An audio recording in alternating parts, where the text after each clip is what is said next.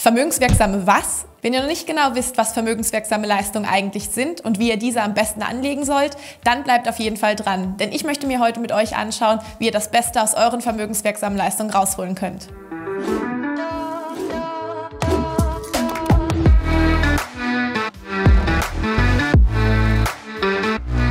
Willkommen bei Finanzen einfach verstehen. Mein Name ist Juliana und auf diesem Kanal erwarten euch hilfreiche Tipps und Tricks rund um eure Finanzen. Wenn also auch ihr finanzfit werden wollt, abonniert am besten unseren Kanal, damit ihr keines unserer zukünftigen Videos verpassen werdet. Zunächst einmal ein paar allgemeine Daten.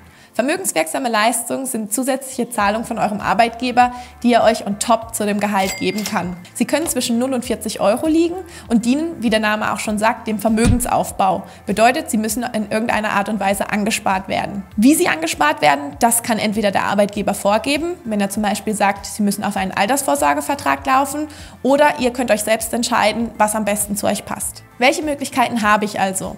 Während beim Fondssparen der Fokus klar auf die Rendite gelegt wird, also darauf, dass sich mein Geld vermehrt, ist der Fokus beim Bausparen weniger die Rendite, sondern vielmehr die Tatsache, dass ich mir jetzt schon Eigenkapital für die spätere Immobilie aufbauen kann und mir zusätzlich dazu auch noch ein zinsgünstiges Darlehen sichern kann. Das Tolle an den vermögenswirksamen Leistungen ist, dass euch neben dem Arbeitgeber auch der Staat beim Vermögensaufbau unterstützt, und zwar in Form von Prämien. Wie hoch die Prämien sind, die ihr erhalten könnt, ist dabei abhängig zum einen von der Höhe eurer vermögenswirksamen Leistung, zum anderen aber auch von der Art und Weise, wie ihr eure vermögenswirksamen Leistungen anspart. Wichtig: Zwei Dinge solltet ihr in Bezug auf die Prämien auf jeden Fall beachten. Diese müssen zum einen einmalig von euch über die Steuererklärung beantragt werden und zum anderen müsst ihr die Sperrfristen einhalten. Diese liegen beim Bausparen als auch beim Fondssparen bei 7 Jahren, was bedeutet, dass ihr in dieser Zeit am besten nicht an den Vertrag gehen solltet, um Geld zu entnehmen, um den Anspruch auf die Prämien nicht zu verlieren. Wenn ihr diese Punkte beachtet, habt ihr also die Möglichkeit, beim Fondssparen bis zu 80 Euro pro Jahr und beim Bausparen bis zu 43 Euro im Jahr an Prämien mitzunehmen. Gut zu wissen, die Prämien beim Bausparen und beim Fondssparen sind an Einkommensgrenzen gebunden. Das bedeutet, dass viele von euch nur während der Ausbildung förderberechtigt sind. Daher macht es eventuell Sinn, die vermögenswirksamen Leistungen nach Ausbildungsende in einen Altersvorsorgevertrag laufen zu lassen. Was ihr hierbei nämlich verstehen müsst, ist, dass die vermögenswirksamen Leistungen auf euer Bruttogehalt draufgeschlagen werden und somit der Einkommenssteuer- und Sozialabgabenpflicht unterliegen. Bedeutet, dass ihr einen Teil der VL eigentlich aus dem eigenen Geldbeutel zahlt. Beim Altersvorsorgevertrag ist das ein bisschen anders.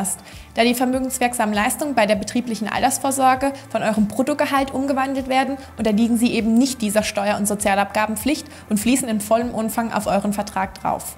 Ihr seht also, es gibt viele verschiedene Möglichkeiten, eure vermögenswirksamen Leistungen anzusparen. Und auch hier gilt wieder, es gibt nicht die eine richtige Lösung. Für welchen vermögenswirksamen Leistungsvertrag ihr euch entscheidet, hängt tatsächlich von eurer aktuellen Einkommens- und Lebenssituation ab. Befindet ihr euch noch in der Ausbildung, macht es prämientechnisch auf jeden Fall Sinn, euch für das Bausparen oder das Fondssparen zu entscheiden. Hier müsst ihr für euch klären, ob ihr mehr Wert auf eine gute Rendite legt oder lieber die sichere Variante und damit das Bausparen wählt. Wer die Ausbildung bereits beendet hat und dadurch mehr verdient, der sollte sich auf jeden Fall Gedanken darüber machen, ob er nicht besser in die steuerbegünstigte Variante und somit in den Altersvorsorgevertrag wechselt.